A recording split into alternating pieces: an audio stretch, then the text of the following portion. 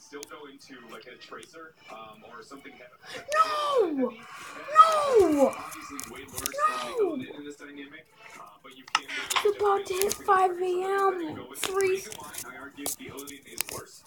Is just because it's a little bit.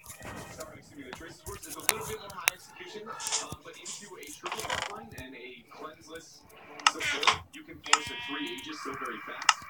Again, another reason why the Tracer is a little bit less incentivized is just because when you commit it with the Tyrael and the Tassadar, suddenly you're like, oh, you know, if we don't win through this initial burst opening, we really kind of drop off in the team fight. Whereas if you fail with the Illidan, you really can still continue to win that fight as long as they didn't get a perfect counter initiation. But Tempo takes the higher composition and still looks for enough. Yeah, it's a fantastic composition. What I'm looking at too is Tempo has a lot of heroes that are self-sufficient. There's a lot of mobility on that side. They have Tassadar, and a lot of heroes that pair well with Tassadar. Specifically, Tracer pairs very well with Tassadar, and then he can kind of do his own thing.